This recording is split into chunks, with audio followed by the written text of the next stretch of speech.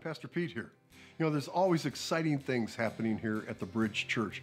But in October, we're hosting something that I'm particularly excited about.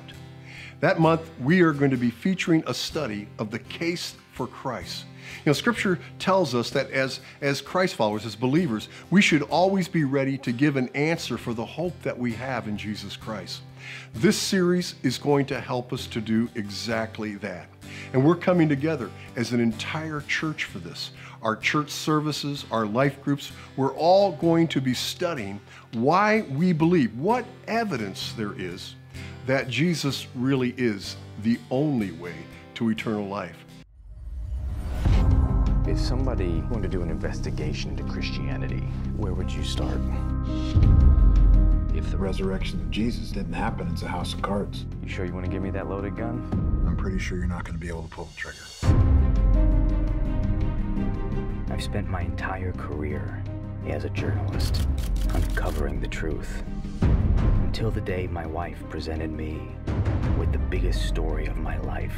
I'm not gonna lose my wife and my kids to something that I can't even reason with. And what happened next changed me forever. How can we even talk about historical evidence for the resurrection? The Gospels are filled with contradictions. The empty tomb is based on evidence. And isn't evidence your trade? We all bet our lives on something. The question is, what's it gonna be? As much as I would like to help out a fellow skeptic, what you're proposing is impossible. Could Jesus survive being spiked to the cross? There is no evidence of anyone ever surviving a full Roman crucifixion. Just because I write something down and I bury it in the dirt, that doesn't make it true. What I felt was something more real than anything I've ever felt in my life. I'm praying for you.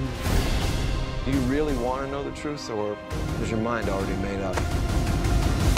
Stop blaming me and the church and God and do your job.